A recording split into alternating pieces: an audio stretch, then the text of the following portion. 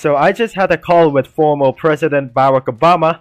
He said our US customer service had a call with African customer service. They also said our African customer service had a call with Indian president.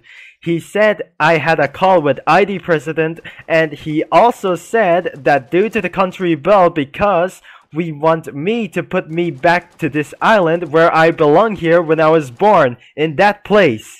As you may or may not know, the ID customer service want to respond to US government, so all he had to do is to call the Indian customer service, which means they want me to put me back into this island because I don't belong to the United States based on the Seattle area. This is what happens if I got fined by the US government that I'm not belonging here. And I just had another call with unknown users as the bad one after I had a call for the good one. The reason as the Roblox lenders trying to find my contract, so the hackers find me for illegal activity, as he said we will send me to Brazil because we are going after me after 3 days before billing.